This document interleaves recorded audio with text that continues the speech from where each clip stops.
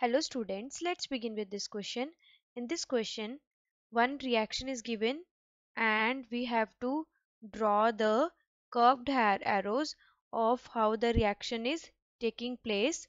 So this is the starting material and in the presence of the water molecule.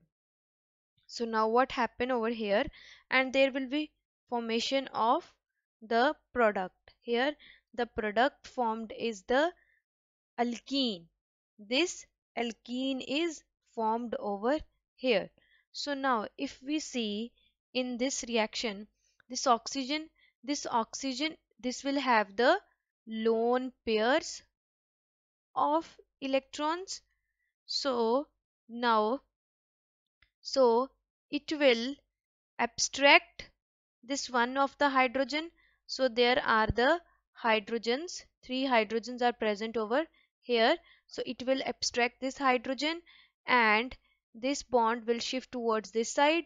So when this happens, there will be formation of this alkene.